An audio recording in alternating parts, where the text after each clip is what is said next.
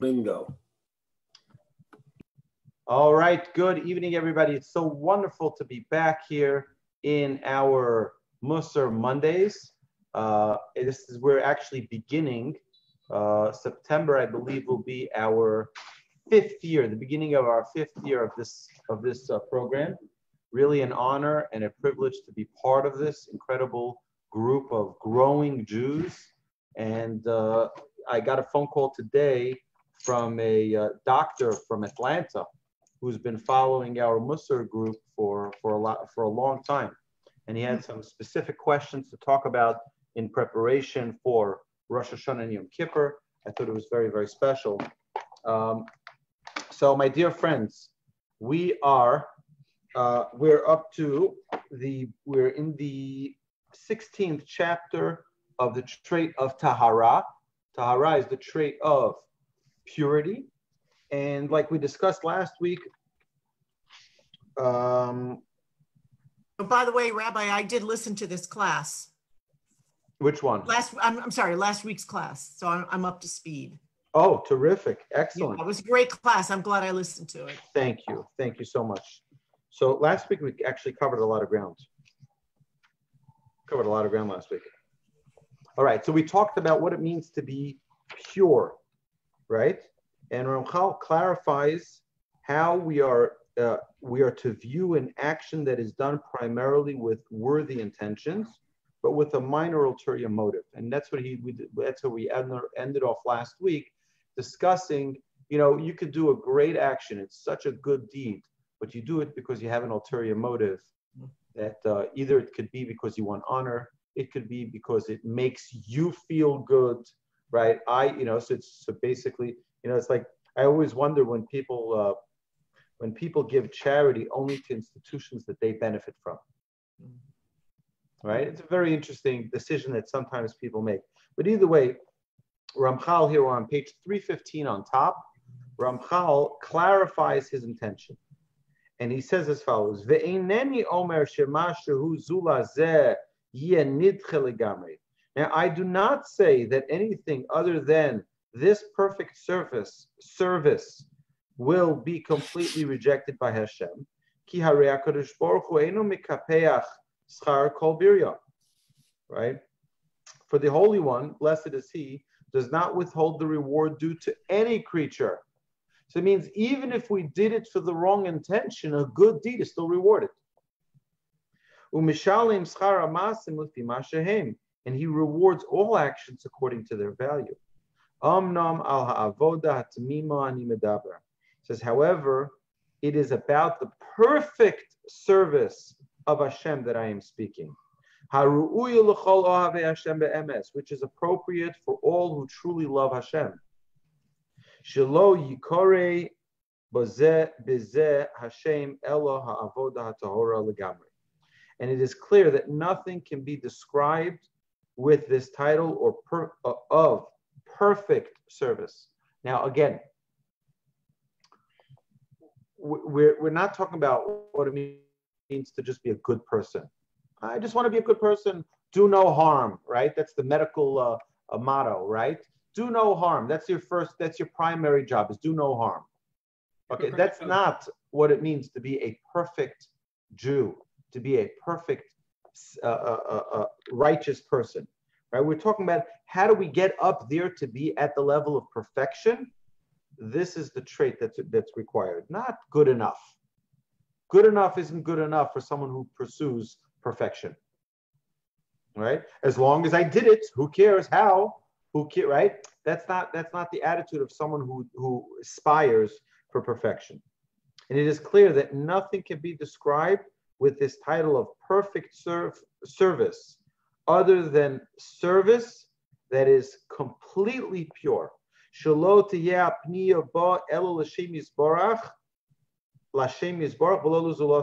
Whose focus is exclusively on serving Hashem and on nothing else. On nothing else. So imagine this. Imagine that you have someone who all that they desire is to serve Hashem and to serve nothing else. Not to serve themselves, not their ego, not their feel-goodness, not to show off to their neighbors, not for any other purpose, but to serve Hashem. In fact, who was defined like this? Who was defined as a perfect servant of Hashem? Moses. Moses' eulogy is the shortest eulogy ever spoken about any person. The shortest. It says, and Moshe died, a servant of God. In Hebrew, it's two words. Eved Hashem, a servant of Hashem. That's it. What does that mean? That means that Moshe didn't do anything out of his own personal animosity towards someone. The big question comes up about Korach, right? Remember Korach? There are a lot of Korachs running around this world. Okay, a lot of them. Okay? Korach was a communist. Okay? Korach was a communist. Right? You see that Moshe prayed for the people who bowed down to who created the golden calf for forgiveness. He prayed for the Jewish people with all of the mistakes. He prayed after the mistake with the spies. He prayed after they were complaining. He prayed. I mean, every single turn of the Jewish people that went sour, he prayed on their behalf. God forgive them. God forgive them. God forgive them. Okay, right? Comes Korach. Moses turns to God. He says, get rid of this guy. Oh, he was afraid of his competition? No, he wasn't. There is evil, and evil needs to be eradicated. Evil needs to be eradicated. Communism doesn't demand equality. Communism decides that you don't have the right to be successful. That's communism. That's Korach.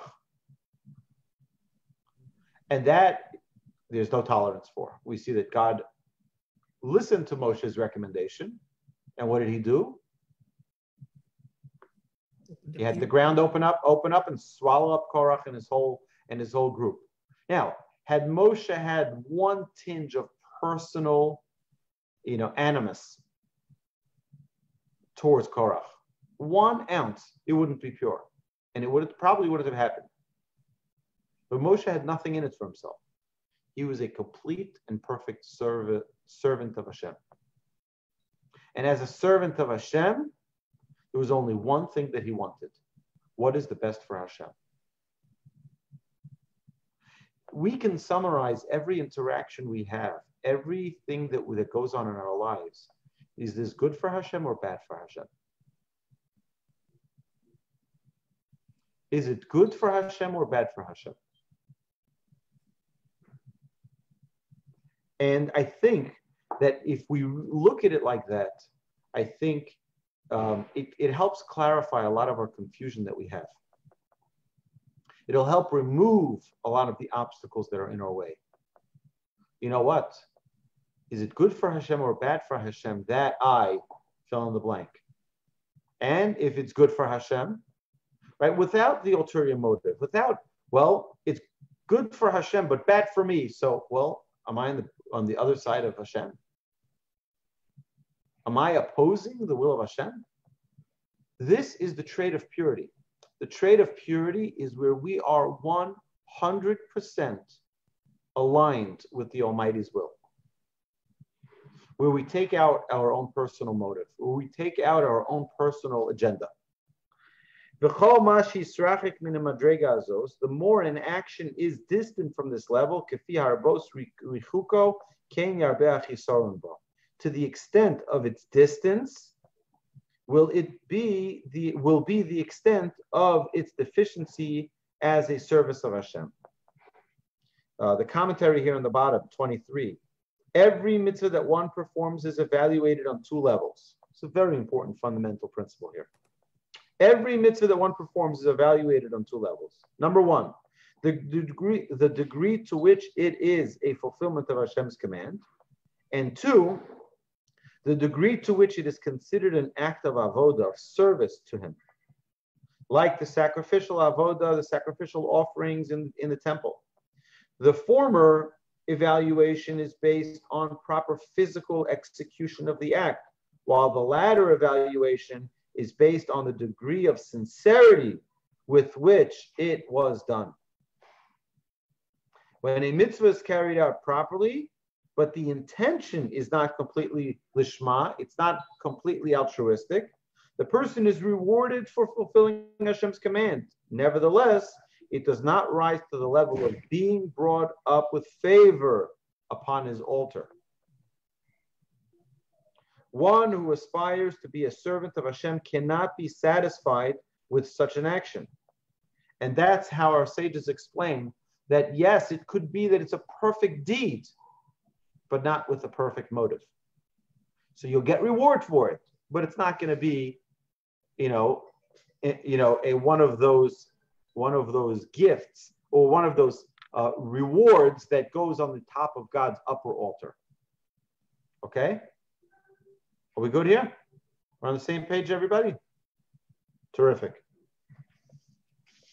David HaMelech, King David, declared his complete dedication to this level, divine service, with no hint of personal interest.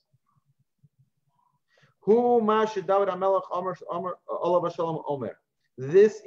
is precisely the concept of King David, where he expresses when he says in Psalms 73, verse 25, Mi li v'shamayim v'imcha lo chafatzti ba'aretz. Whom else do I have in heaven but you? And with you, I wish for nothing else on earth. Right? What does King David want? Nothing but a connection to Hashem. He wasn't carried away by money. He wasn't carried away by his kingdom, by power. No. I want, right? Lo chafatzti ba'aretz, v'imcha lo chafatzti ba'aretz. I wish for nothing else on earth, just to be with you. Right? It's amazing in these weeks preceding Rosh Hashanah and Yom Kippur, from the beginning of the month of El, we say a psalm, which is Le David Hashem Ori. To David, Le David for David, and we say Hashem Ori, Hashem is my light, V'yishi, and my savior. What do our sages explain? What's going on in this? We say, I want to share with you one of the verses. Achat sha'alti me'et Hashem ota avakesh. I have one request from the Almighty. This is my request. King David says, Shivti b'veit Hashem kol yemei chayai. Let me sit in the house of Hashem all the days of my life. Lachazot b'noam Hashem, to see the greatness of God, ulivaker be'echola, and to visit in His dwelling. And our sages ask, what do you mean? You're asking two opposite things. You're asking to sit. Who sits? A resident. You sit.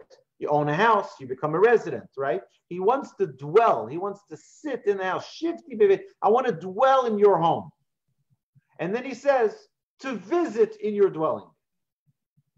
Wait a second. Do you want to become a resident, or do you want to visit?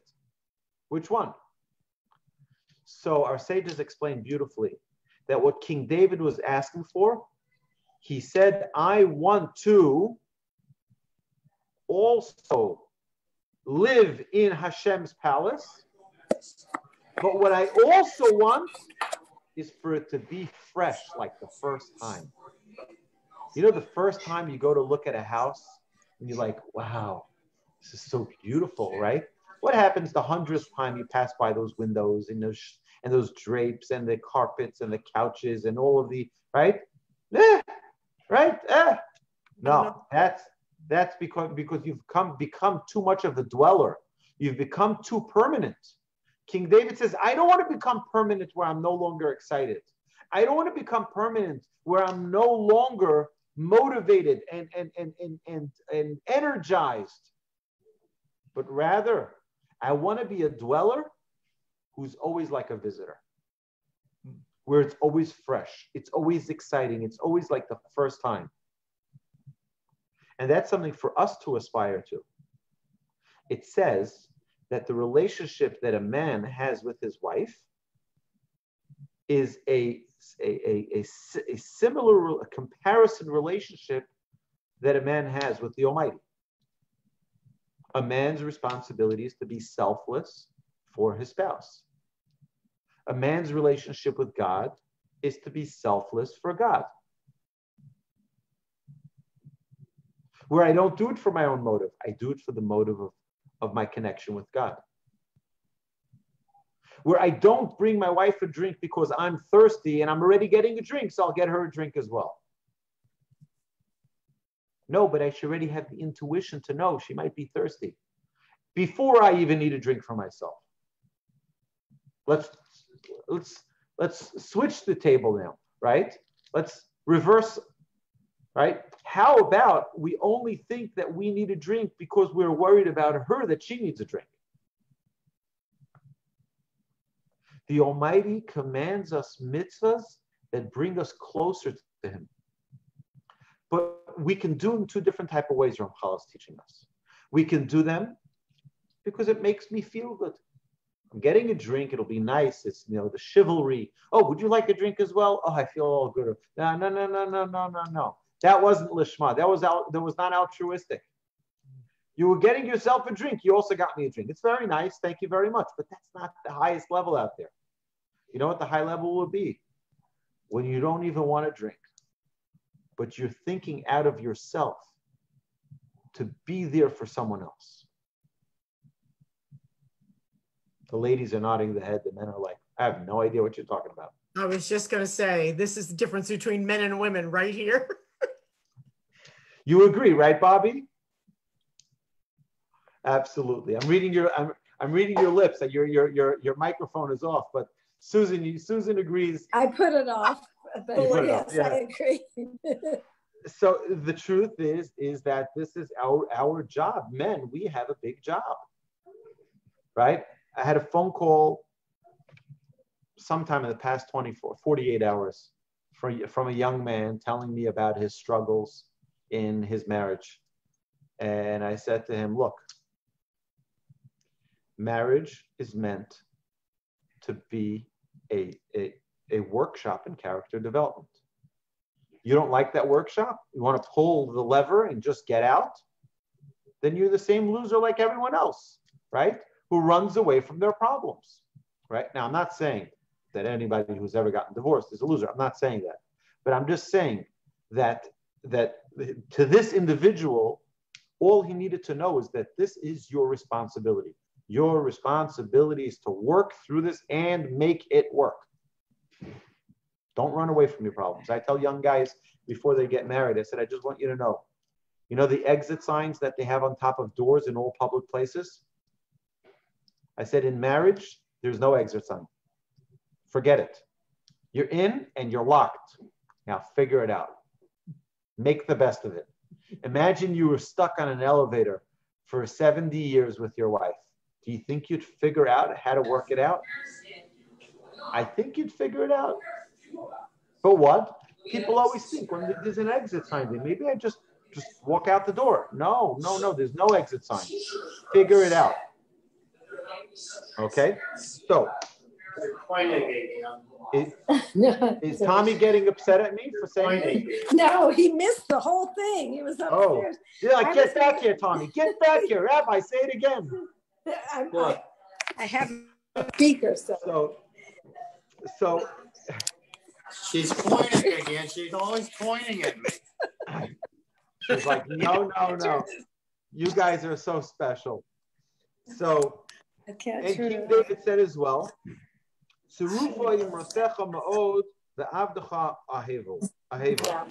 your word is very refined and your servant loves it. The term refined is commonly used in connection with precious metals. In comparing the word of Hashem to such metals, King David states that it is very refined. Ki be'emes ha'avoda amitis tzricha Because in reality, the true service of Hashem must be much more refined than even pure gold and silver. For it must reflect the purity of the word of Hashem. Purity. There's no motives. It's just love. It's just love. When someone is committed, think of a bride and groom. Yesterday I was at a wedding of a bride and groom. I was invited to the wedding, so of course I wore my mask the whole time, right? I was the only one wearing a mask. I was like, there's like, when you have like this, I wasn't a celebrity because they were making fun, right? But if you have a celebrity, right, everyone comes, they want to take a picture. I was like the weirdo that they want to take a picture with, the guy wearing the mask, okay? That was me, okay? So I'm wearing the mask, and there's a young couple there, and they on their wedding day, it's so special. And they're all, bright-eyed, bushy-tailed. They're like all excited, like everything is going to be, they don't have no clue of what they're in for, right? My father would always see young couples and he'd say, oh, I have so much mercy on them, right? He said, I would never want to start this over again. He said, I'm much better off being 30, 40 years in than starting from the beginning.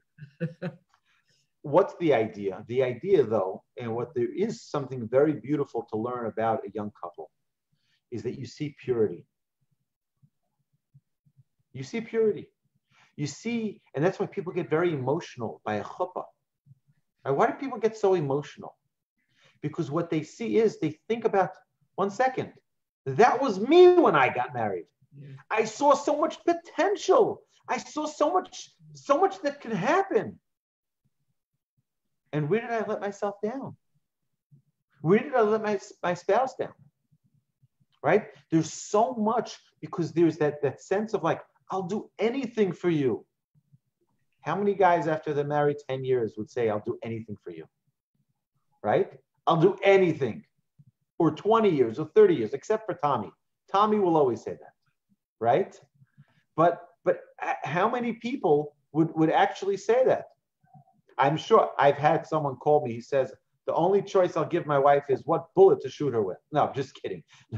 I'm just kidding. You know what they say about in-laws in Texas, right? What happened? What do you do if you miss your in-laws? You reload and shoot again. Yeah, re-aim. I'm just kidding. I love my in-laws, okay? But either way, for those of you who are watching this online and you have no idea what we're talking about, we're actually in Texas, right? So if they're like in New Jersey, they're like, what's that, right? What's going on? So I'm just explaining, okay? Everything is fine. Everyone is safe. But either way, the idea here is that how do we attain purity? How do we attain purity? Purity is when we don't have other motives. We don't do something because we want something. We don't do something because I benefit from something. We do it because this is the right thing to do. I don't care if it's not popular. I don't care if my friends will all say, oh, well, what's wrong with you? I'll tell you, I was at I've mentioned this before. I buy my wife flowers every Shabbos, every Friday, 4 Shabbos. As to the best of my ability. Last week, I actually bought it on Tuesday because we were expecting a hurricane. I'm like, who knows what's going to happen? I was in the store on Tuesday. I saw flowers. I came home. I said, Zahava, this is for Shabbos, because I don't know what's going to be before Shabbos, if there are even going to be stores with the storm that we were anticipating. So I remember one Shabbos, we were together in Florida at a convention. And it's Friday afternoon. And what do I do every Friday afternoon? I get my wife flowers. And I'm in a hotel with about 300-400 couples there in the hotel as well. And there's nobody selling flowers there. So I went on my phone, and I had a rental car, and I went on my phone and I searched for the nearest florist. And I went and I bought my wife a beautiful bouquet for Shabbos with a vase. And when I came back into the hotel, a bunch of guys were standing there and they're like, thank you very much. You had to ruin our lives now. It's like, thank you. You're going to be that guy, right? My wife is going to see you walking out and she's like, you see, he was able to get his wife flowers, but you weren't able to get yours, right? You know what? Our sages tell us, do the right thing and don't worry about what people will mock you or laugh at you or ridicule you. Do it for the right reason. Do it for the right purpose, and don't give a care about what they say. But also, a person has to do it for themselves, not to have a motive. Not only from outside, inside. What's if I have a motive? It's a true story. True story. I was walking out of Costco once, and the guy, when they check your receipt. So the guy sees the flowers and he says, "Boy, how much trouble are you in that you need to get such nice flowers?" Like, it was hysterical. He's like, "Boy, what do you have to make up for?" Right? No. I said, "No, I'm here every week. I get my flowers here, but thank you very much." So they were really, really beautiful flowers. Either way, so a person has to do things for the right reason, not because there's a motive, not external, not internal. Because God told me to do it. That's the purest service of Hashem. The purest service of Hashem is I do it because Hashem said so. Not because I like it. Not because it's my favorite mitzvah. Oh, I love lighting Shabbos candles, therefore I'll do it. No, I do it because Hashem commanded me, and that's why. Okay?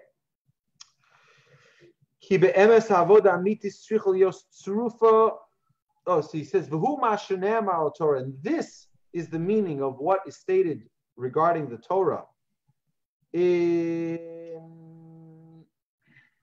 I believe it is Psalms 12:7. Imros Hashem Amoros Tahoros Kesef Tzoruf Ba'alila Oretz Mizukok Shvasayim. Right? The words of Hashem are pure words, like refined silver,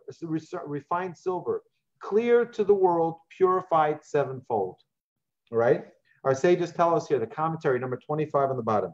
Since the Torah is the height of purity and refinement, one's fulfillment of its commandments must also be absolutely pure, without a trace of ulterior motive.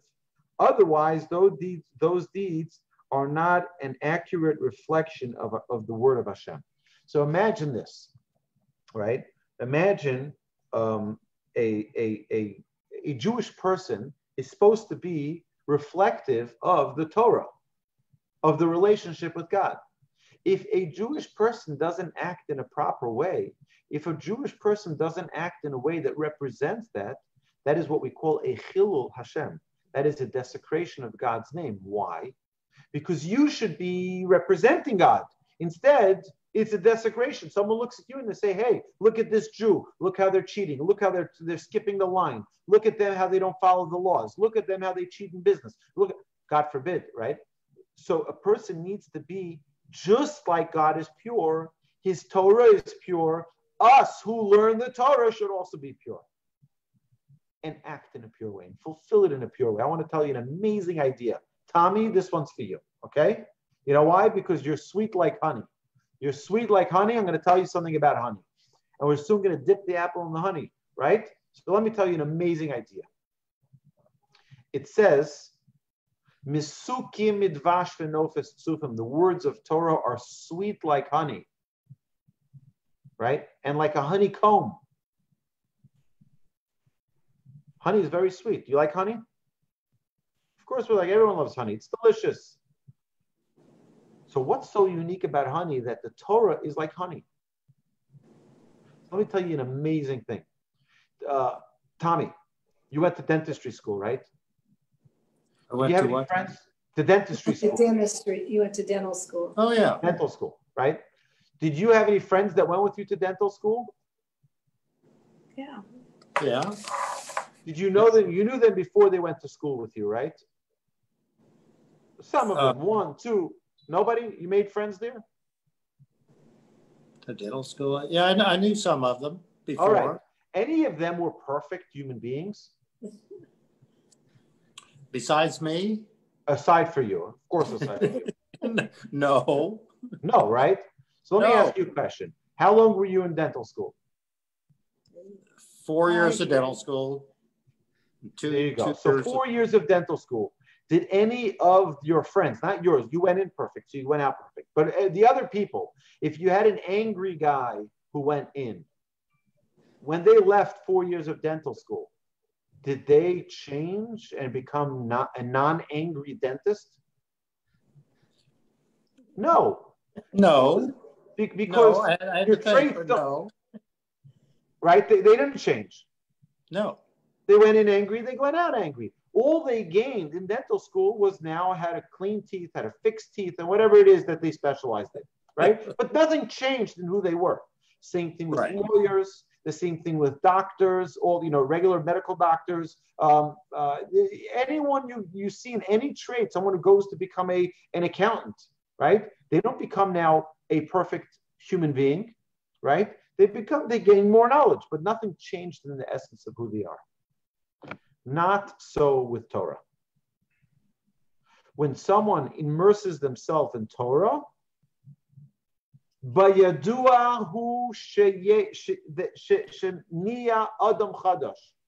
sages tell us that it is known, that it's known to us, meaning it's part of the rules of nature that when someone immerses themselves in Torah, they become a new person.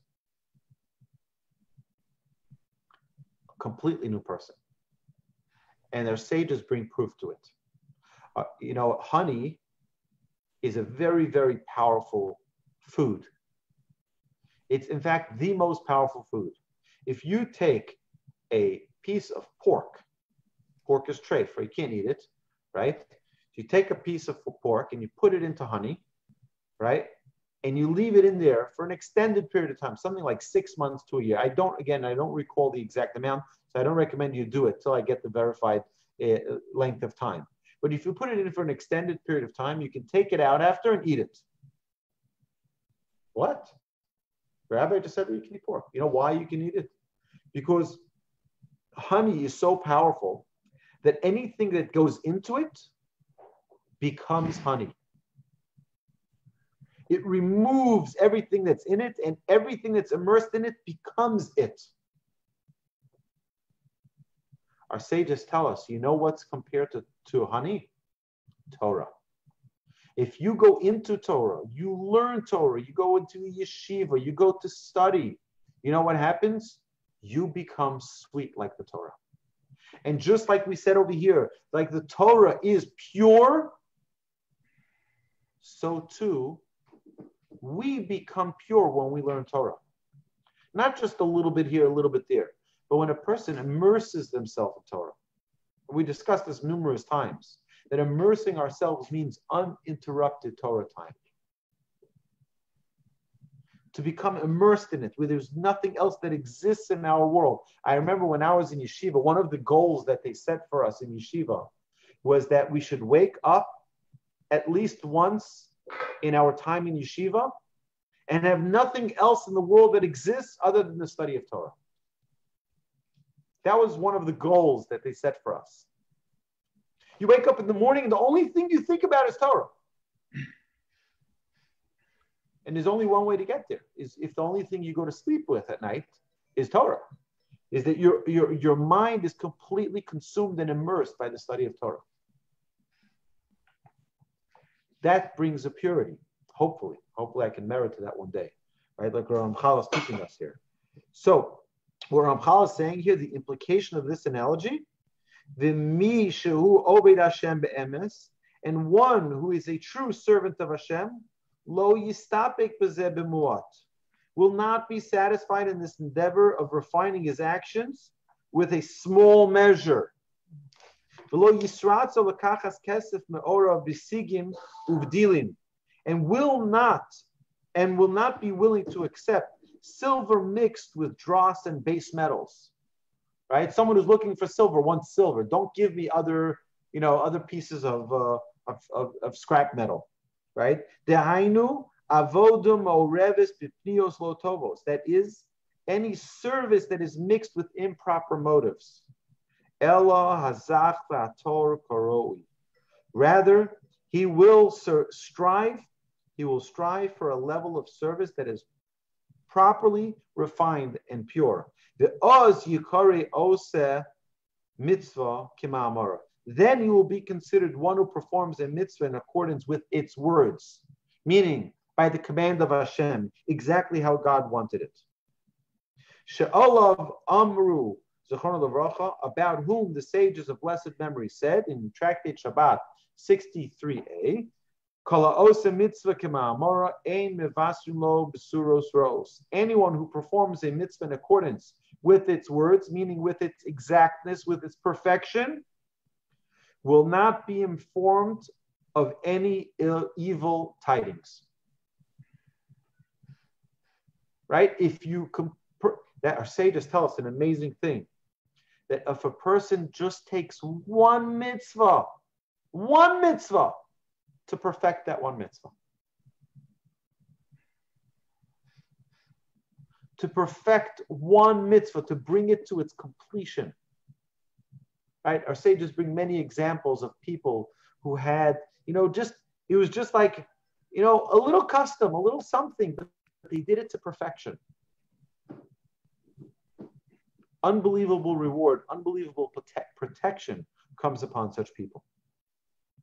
The our sages of blessed memory similarly said in Tractate Nidarim 62a, O said Dvarim l'shem pa'olam, fulfill the words of Torah for the sake of their maker, with daber bohem lishman, and speak about them, study them for their own sake.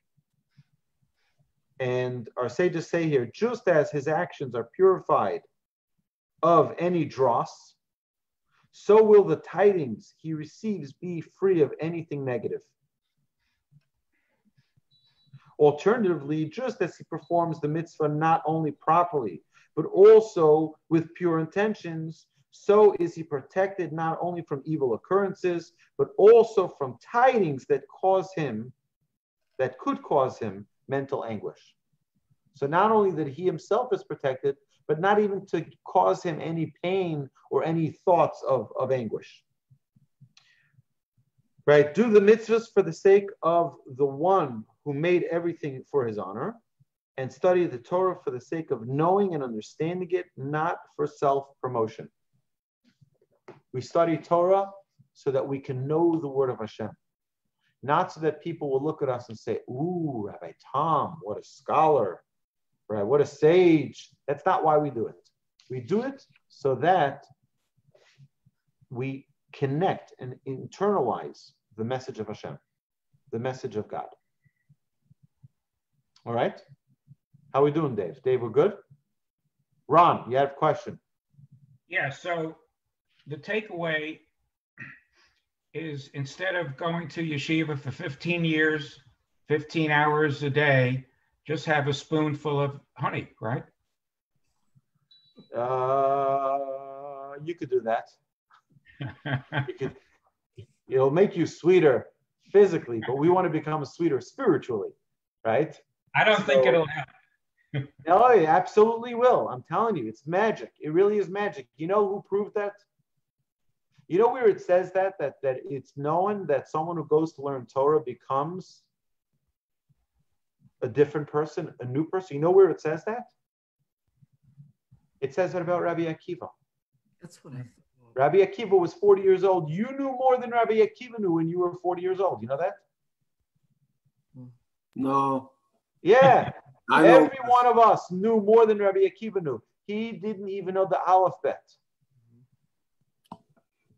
He didn't even know the alphabet. David, you knew the alphabet. Come on. I could even count to 10. There you go.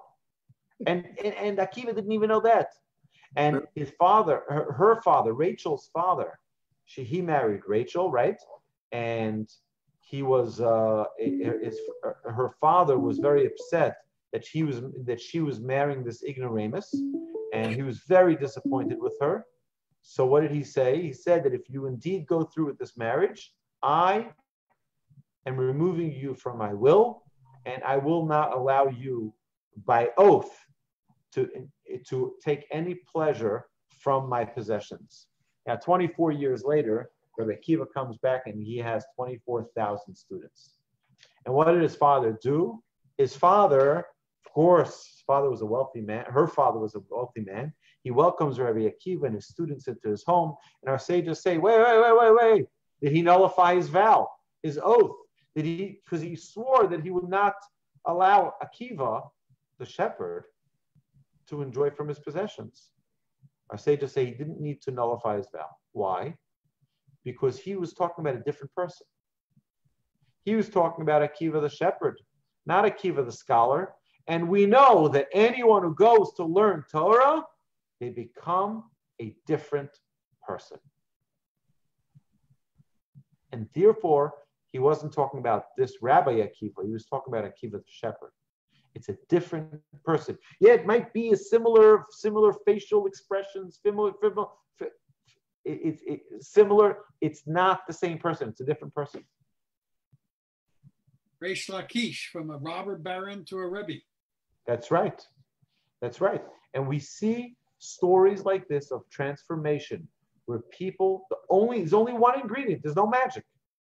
The magic is Torah. You show me a person who went to sit and learn Torah, I will show you that person changed. 100%. There is you get your money back guaranteed. Someone who immerses themselves in the study of Torah will change. You know why? Because the Torah is not only like honey. What makes honey so amazing? It's purity. Honey shouldn't have any other additives. It shouldn't have any other preservatives. It shouldn't have anything. It should just be honey. That's what Torah is. Torah should be unadulterated. Torah should be without any filters, with pure Torah. What do you look in this week's Torah? All of these weeks that we read, the past couple of weeks, the coming weeks, right? You look in this week's Torah portion. Just open up a regular Chumash. You don't have to be a scholar. You don't just open up and read it in the English, and you'll be blown away by the commandments of the Torah. You start asking yourself questions. 1 second. Why would God care about this? And why would God care about that? And why? Start asking those questions. And you'll So be why in aren't for an amazing surprise. why aren't women then encouraged to study Torah as well? They are, absolutely. Now, the women don't have an obligation. It's not that they're not encouraged. They don't have an obligation to learn Torah. And why is that? Why don't women have an obligation to learn Because Torah? they're more spiritual and Because they have an innate connection with the Almighty. We Okay. need to be tied down to minyan 3 times a day. We need to be tied down to learning every day. We need to be tied down because we're the animals that need to be with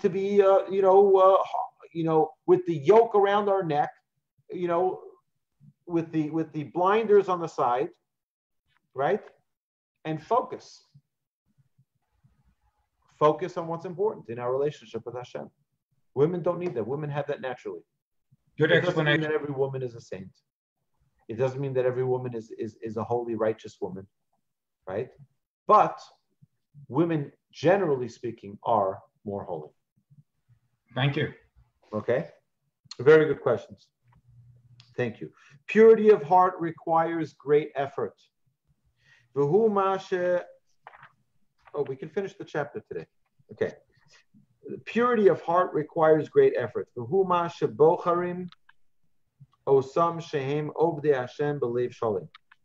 pursuit of this level of divine service is what is chosen by those who serve Hashem wholeheartedly. Again, the pursuit of this level of divine service, meaning purity, is what is chosen by those who serve Hashem wholeheartedly.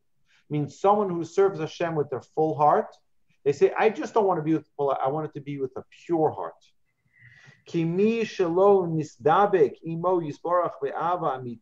Because one who has not yet attached himself to Hashem with true love, this refinement of his divine service will be a strain and a great burden to him. For he will say, who can endure this? V'anachnu bnei chomer yuludei isha. Why we are mere physical beings born from a woman, born of a woman. We cannot achieve this high level of purification and refinement. However, those who truly love Hashem and desire His service, they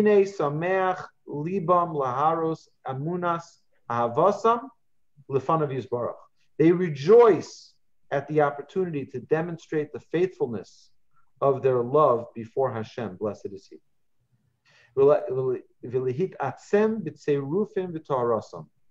And to exert themselves in their personal refinement and purification, so that they may serve Him in purity, in Tahara. And this is what King David himself expressed in the verses in Psalms 119, verse 140. Your word is very refined, which he concluded by saying, Ve'avdecha aheva, and your servant loves it. Only through the love of Hashem and His word can one achieve the refinement of service worthy of that word. Okay, so again, it's obvious, it's like what comes first, the chicken or the egg, right? A person has to take the first step always. We have to take this first step in putting ourselves in a path of growth, in a momentum of wanting to connect to Hashem. Once we get into that cycle of desiring that closeness and serving Hashem, then, only then, we can work on purity. But here's the mistake that many people make. I've heard this dozens and dozens of times, where people say, well, if I'm not doing it with the purity of heart, I shouldn't do it. Wrong. Do the right thing, even if it's for the wrong reason. It's like saying, I'm not going to be honest because I really don't want to be honest. So if I don't have it with the full heart, I'm not going to be honest. What do you mean? Even if you don't want to be honest, still be honest, right? Dave, what do you say? Dave. All right. Susan, we got to wake him. Dave. It's okay. It's okay. So what happens is... I'm upstairs. I don't know. You tell him that I'm picking on him. He's downstairs. I'm upstairs. I don't know what's going on. It's fine. It's fine. So what happens is like this, is that only when a person is already in the service of Hashem, when a person is in the service of Hashem, then we say, okay, the things that I'm already doing, how do I make them more pure? How do I elevate them and make them more holy? That is the goal. That is what we're trying to accomplish. What we're trying to accomplish is, and again, don't not do a mitzvah because it's not with the purity of heart. I don't really mean it. I don't really feel it, so I'm not going to do it. No, do it anyway. It'll come that the purity will follow. That's what our Mishnah says. Mitoch shelo lishma ba lishma. If you do it for non-altruistic reasons, eventually it will lead to be altruistic. That means don't not do it because you don't have the perfect motive. Don't worry about the motive. It'll come. The perfect motive will come. That's our responsibility. So we have one more page here and 5 more minutes. So let's go for this, okay?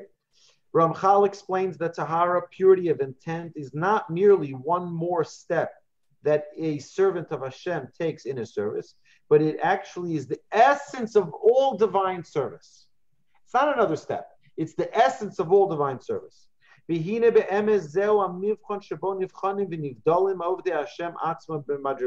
fact, this quality of Tahara, of purity, is the criterion by which servants of Hashem themselves are measured and distinguished from one another in their respective levels of divine service. Meaning, imagine you have 2 people who give charity. How will God distinguish who is more righteous? This is the measure. The measure is who did it with more purity. Who did it with more purity? I want to tell you an amazing story. An amazing story. there's a cemetery in Eastern Europe that is very weird. There's a tombstone of two brothers, and on the tombstone it has two halves of one verse. One is kappa porcelaini, and that is its spoon he gave to his brother. V'yodeha shilcha lehavyon, and the hand he gave to the poor. What does that mean? You have two brothers buried one next to the other, one tombstone which has two halves of the verse. Very weird. So they went into the town and they asked the rabbi, explain to us what's going on here. What's with that tombstone? So the rabbi says, let me explain to you an amazing thing. He says, these two brothers were very, very wealthy people. And one of the things that they loved to do was to give charity. They absolutely loved to give charity. But they weren't always wealthy. And they lost all of their businesses and they lost all of their wealth. And people would come from far and wide when they had money, but not everyone got the memo that they lost all of their wealth. So one time, the two brothers are sitting on the floor of one of their homes because they had no more furniture. They gave their furniture. They loved giving charity. So if someone came here, take the chairs, here, take the table, and nothing left. They were sitting on the floor. And a poor person comes in not realizing that they had lost all their wealth. And one of the brothers sitting on the floor, looks and he sees on the side, there is a silver spoon. A silver spoon. So he takes the spoon and he cracks it in half. And the spoon part he gave to his brother. And the hand of the spoon he gave to the poor person. Now, why did he give the spoon part to his brother? So that his brother can give it to the poor. They love to give so much. He wanted his brother to have the opportunity to give as well. He found one more spoon hanging around the house. He cracked the spoon, gave the hand to the poor person, and gave the spoon to his brother so that he can give it to the poor person. And that's what that verse is in King Solomon's Proverbs, where he says, Kappa Parsel Yani. We say this in Eshet Chayil every single week. This incredible song, the Women of Valor, right? We say this verse, the spoon he gave to his brother, and the hand he gave to the poor person. That's the purity of people who really give because they love to give, because they realize it's their responsibility to give to another Jew, to give with all of their heart. Right? That's purity. And that's what we aspire for. He says, Kimi sheyodea l'tayar libo yoser, for the one who is able to purify his heart more than another, hu hamiskarav yoser ve'ohov yoser etzlo yisbarach. He is the one who approaches closer to Hashem and who is more beloved by him. Blessed is he. It all goes by purity. Heim Hema Rishonim Asher Be'aretz Hema. Indeed, these, the ones who are most beloved by Hashem, are the early ones who are long interred in the land, in the earth. Asher Gravru V'nitzchu B'davar Hazeh, who strengthened themselves and triumphed in this matter. Ha'avos U'sha'ar Haroim Asher Tiaru Libam Lefanav. Now, what do they call our other sages? They call them the shepherds, right? King David was a shepherd. King Solomon was a shepherd. Moses was a shepherd. Abraham, Isaac, and Jacob were shepherds, right? Joseph and his brothers were shepherds. Why shepherds? Because you need to learn sensitivity. You need to, right? He says they are the patriarchs and the other shepherds of the Jewish people, right? It's also that the Jewish people are considered like a herd, right? And that's why our leaders are called the shepherds as well. who purify their hearts before Hashem. These exceptional people whose sole focus in life was to do Hashem's will became the role models of servants devoted to Him and beloved by Him. Right? It's very sad when I hear people comment very callously about our patriarchs and matriarchs as if they were human beings living in the 21st century that had all these types of hang-ups and all these different types of motives and all these different types of political leanings, as if they're making out of Abraham just, he was an ordinary guy, instead of working on Wall Street, no, this is our patriarch, right? Our patriarchs, our sages tell us we're like angels in their perfection of service. Yes, did they make mistakes? Of course they did. But in our eyes, we should look at them like they're angels, not like some Joe Schmo. Okay? So, Ramchal continues here. Okay, you know what? We're going to stop here. And next week, we're going to finish chapter 16 and go right into 17. It's also how to acquire the trait of purity. So next week we'll finish the summary over here, the end of this level of purity, and then next week we'll go right into it. My dear friends, have a remarkable day. I wanted to show you something. My son Shlomo was doing some woodworking, and look at this beautiful thing that he made here. Wow. Familiar? Nice. Isn't that beautiful? Wow. Maybe I'll put it behind me, like you'll have like a new. Hey. Okay. What is that? Rabbi, next week, Yeah, next like week, That? you did, He but- burned it on. Oh, next week we're on. Unless anybody wants to not be here for Labor Day, I'm on. Rain or shine, Thank nothing's you. going to stop us. The Yetzer Hara is not going to stop us for anything. Hi, All right, Sue. 1 second. So for our friends Hey, on Bobby. Facebook, thank you so much for joining us. We thank you for being part of our program. Please like and share these videos. Have a magnificent, remarkable, amazing, terrific week.